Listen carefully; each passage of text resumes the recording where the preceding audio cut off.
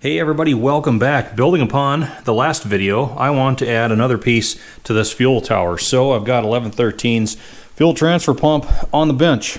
And right away, I'm noticing a few things that are a little bit different about this. This one has like a bronze drive gear on it. And what I'm used to seeing is like this parts unit here has a steel gear. So that's kind of a first for me.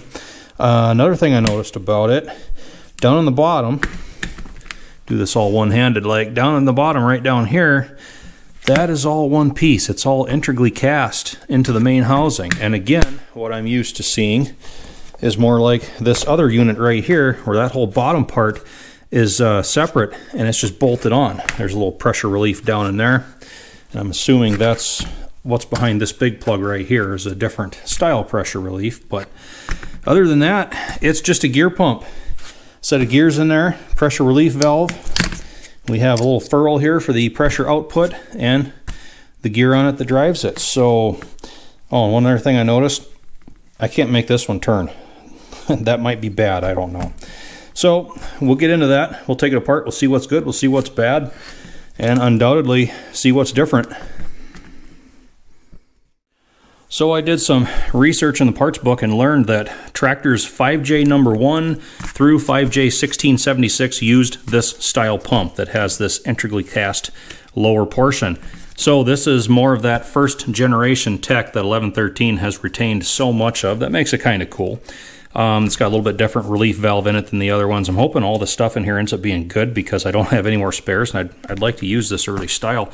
Other than just those few minor differences, layout, construction, disassembly, assembly is all going to be the same as the later ones that I'm more used to. So step number one is to get this drive gear pulled off the shaft. I've got this little bearing splitter under it already, and I'm going to put this in the press. We'll get that right off of there. I like to pay attention to which way these were oriented, and luckily somebody's already been buggering this, looks like, with hammer and punch marks in there, so they were kind enough to label it this side up for me.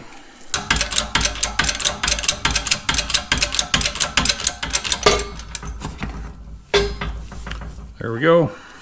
And I'm just peeling the small key off of the shaft that locates the gear. And what's curious now is this cone-shaped piece should already be trying to come off of here. It's underneath some, or it's got some pretty good spring tension on the back side of it. And maybe that's why the pump shaft doesn't turn, because below this cone-shaped piece, there's a packing seal out here, and there's another packing seal a little bit further in.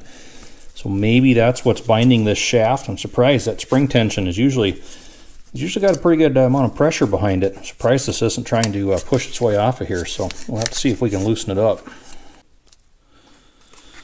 Just throwing some penetrating oil, not only down that cone-shaped piece, but also into the pump gear area.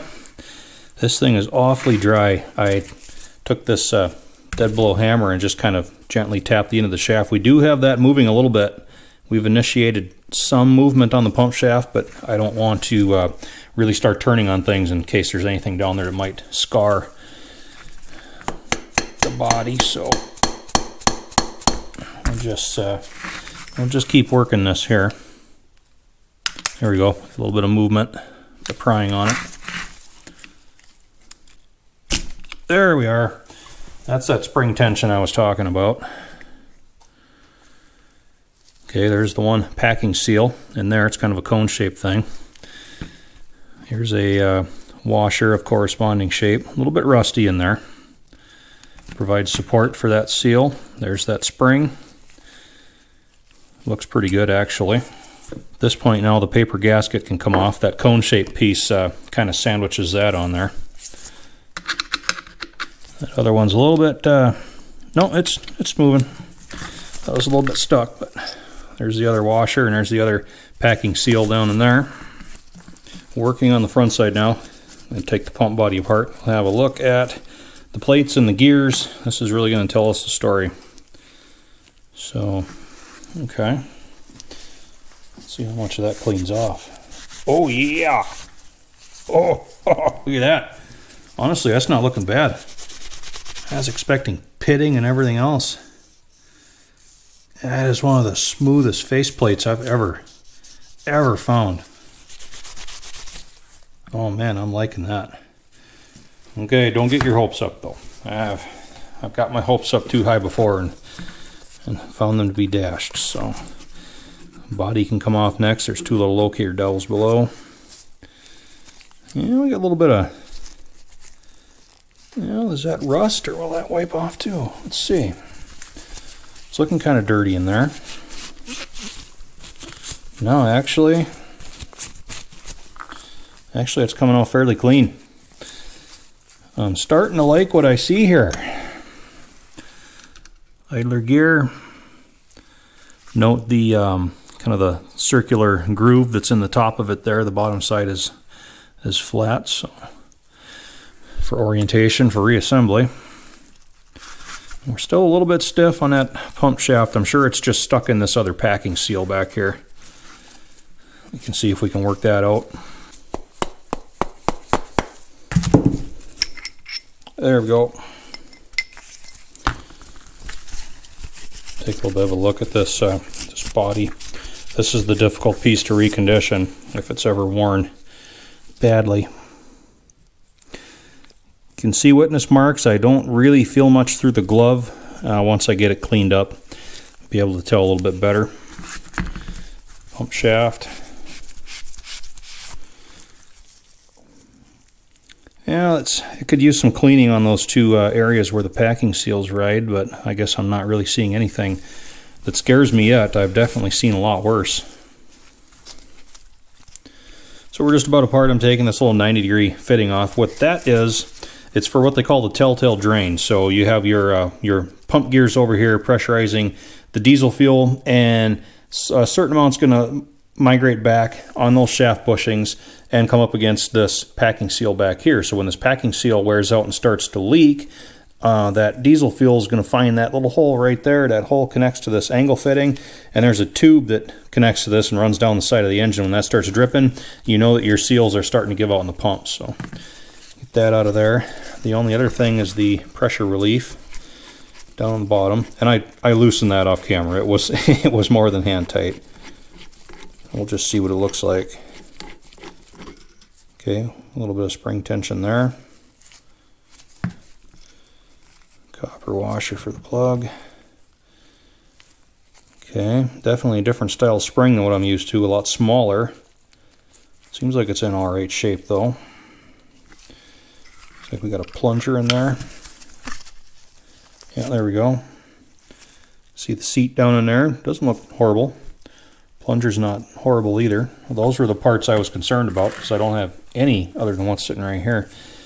But all that's left in here is that piece of is that packing seal that's stuck in. I can dig that out. And we got this pipe plug here. Somebody's buggered it and rounded the edges. There's nothing beneath it. It's just a drain. So I'll probably have to file that back square and get that out of there. But dig those last two pieces out and we're ready to start cleaning.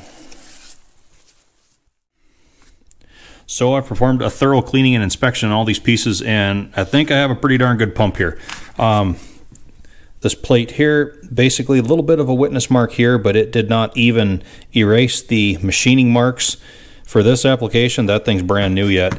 And we have a little bit of a wear pattern right here on this one. Passes the fingernail test. You can't even detect it. I know that's not scientific. I put my depth mic on there, and it's well less than 5/10,000ths of an inch. So basically, again, for this application, that is nothing at all to worry about right there. Pump shaft, it cleaned up fairly well. I chucked it in the lathe and polished it. Little bit of minor pitting out here underneath that outer packing. That's not the critical one. The critical area is where the inner packing is. That's what seals the fuel, and really not worn at all where those packings ride either. Pretty darn good shaft, happy with that. Internal clearances, we have the pump body, which is 1 inch thick right on the dot. Each one of the pump gears, drive and idler, are 0.998. So basically it gives you a 0.002 in clearance on the gears to the plates. And a quick radial clearance when I dry assemble this pump. Just checking the clearance between the gear teeth and the pump body cavities, I'm also running 0.002 right in there. They really don't give you any specs for this thing. There's nothing in the manuals. Basically, This is the tightest fuel transfer pump I've ever taken apart from a D2. I know the one that's in my 5U, the Iron Mistress, is at least twice as loose as this, and that thing pegs the needle just at cranking speed. It's got no problem outputting pressure all day long, so I'm not worried about this at all. Another check I did was the pump shaft clearance to this bushing in here. I had a .493 bushing ID, .492 shaft OD, 1/1000th clearance on that. Basically the same clearance I had in the bushing that's on the other end in that fuel tower. I'm calling this a good pump. Now, remembering back to when I took this apart, I made note of these punch marks that had been imparted into this drive gear, and I think I've put the pieces of the puzzle together enough to know how they got there. So the last person that put this pump together was obviously fighting the spring tension that is going to be exerted upon this outer seal retainer. We're going to have to worry about that now because this isn't all rusty and stuck together like it was when I took it apart.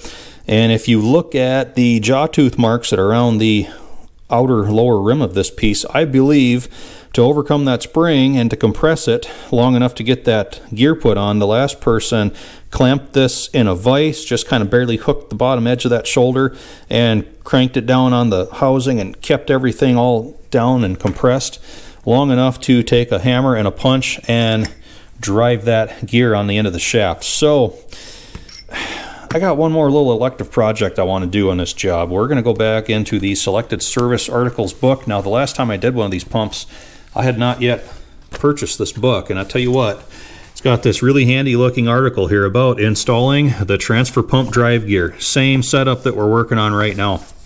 So, the job of installing the drive gear and Woodruff key on the fuel transfer pumps is simple if you have this little tool devised by Union Tractor and Equipment Company, Alberta, Canada, with the tool installed as shown in Figure 1, right there.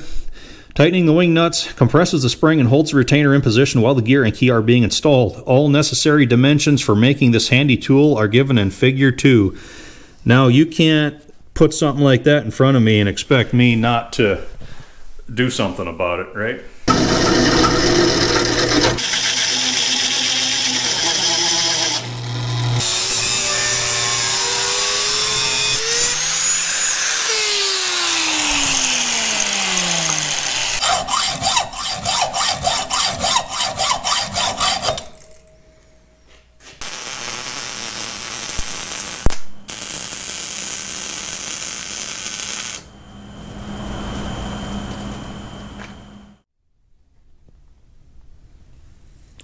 All right, built to specifications. Now we're ready. So first order of business is